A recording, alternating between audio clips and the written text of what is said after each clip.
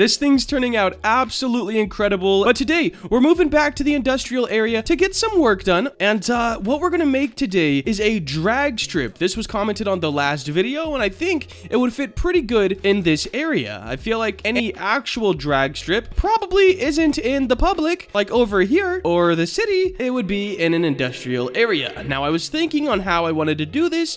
Of course, it needs to be pretty long, and I think I'm gonna put it right here, but move this road, just this section of road, over. So there's just this weird corner down here that will be left, and over here will all be a straight drag strip. So we need to first off unlock the sidewalks, and then we're gonna grab these two and this piece of road. Actually, let me just duplicate this piece of road and move it over here. We're gonna make the drag strip stop right here. Make this way smaller and just line it up with this road here and this road here. Now we can go ahead and line it up like so. Get rid of these two sidewalks, duplicate this, and throw it over here as well. And now, just to save on parts, we are going to delete this sidewalk and this sidewalk, and then we're just gonna make these two longer. So, you know, deleted two parts in the game. Building tools, this lets us scale both sides at the same time, and let's just line those up. There we go. Now, we should probably add sidewalks to this little piece here. I'm wondering if we should actually put this in line with this road so it is just connecting, because I don't know if this would just be like kind of weird. So yeah, I guess we're gonna line up with this road, and that's still plenty long for a drag strip. Now we'll just fix these sidewalks,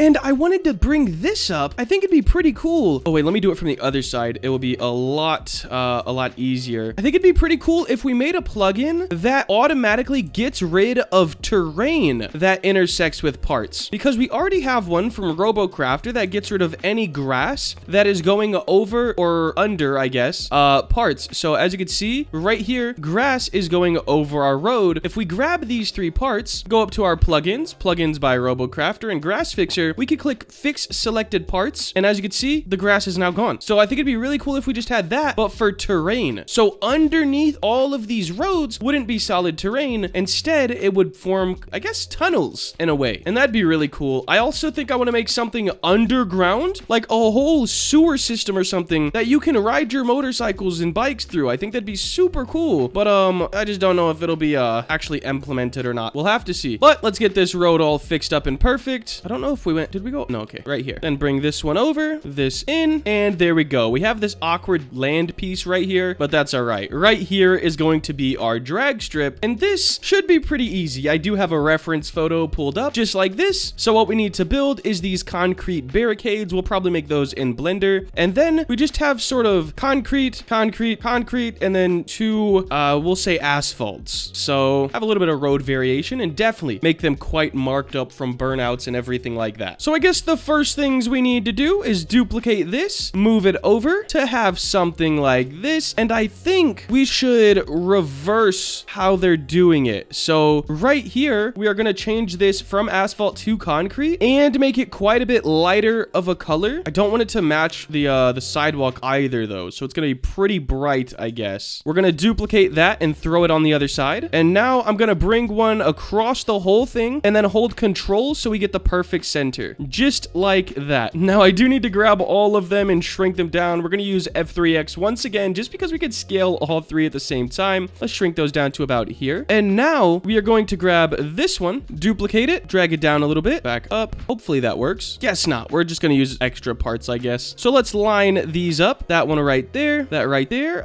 Oh, one more. Change the color to a bit darker, something like that for now. We might invert these again. I'm not exactly sure how I want to do it, but something like this is the start to the drag strip. I'm going to nail out my actual road idea real quick, and then I'll be back because I'm not sure exactly how I want to do it. All right, guys, it's time to pop open a Blender file and start making the street barriers, because those are going to be quite important for this build. I'd imagine we can kind of cheat code it and stretch them out, so I'm not going to make any rounded edges. I probably shouldn't open my I'm sorry, Buster. I'm sorry. I tried.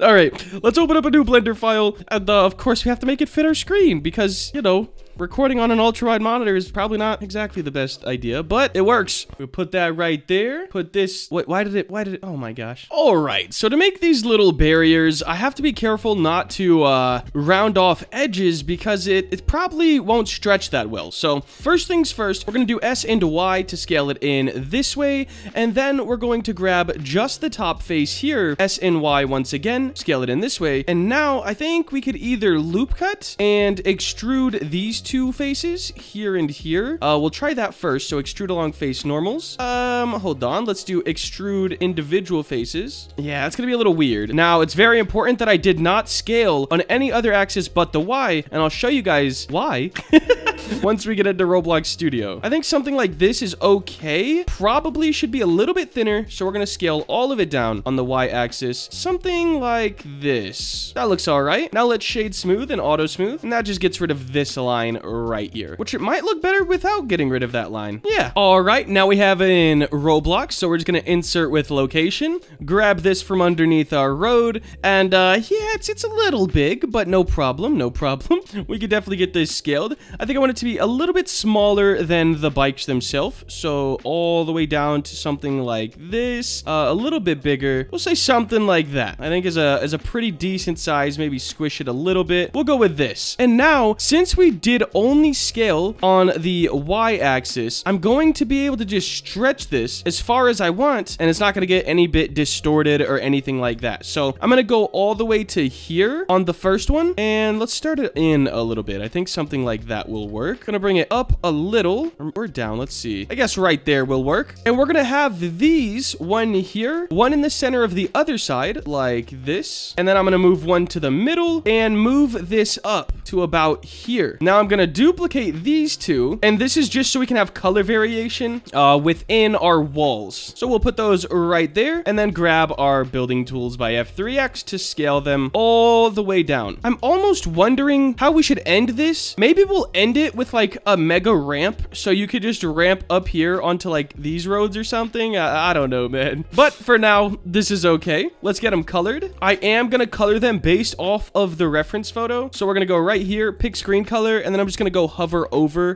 the colors they have. This is a very, very white color. We'll go something like this. And then down here, they definitely do change. So let's grab that color as well. There we go. And we need to copy this color right here. Ghost gray. Nice. Now we're gonna grab all of these and make them concrete, which will just help with the realism, man. No, not brick color. Material. Yes. I just messed it up, didn't I? Yeah. There we go. Material, concrete. And we need to change our drag strips from concrete to, what was it? Asphalt. There we go. And as you can see, that just, that really divides everything up. Ooh, we gotta fix the Z fighting. There we go. And, after this, it's really just gonna be adding, like, wear and tear and road lines, stuff like that. We're gonna add one road line up here. Let's make this pretty thin. Scale it all the way up to here. And then we're just gonna bring it one above, just like that. And this can be like a yellow orange. We'll go something like that, I guess. All right, so I've added a bunch of like damage to the roads. All of these are all different decals. I've added these little grates,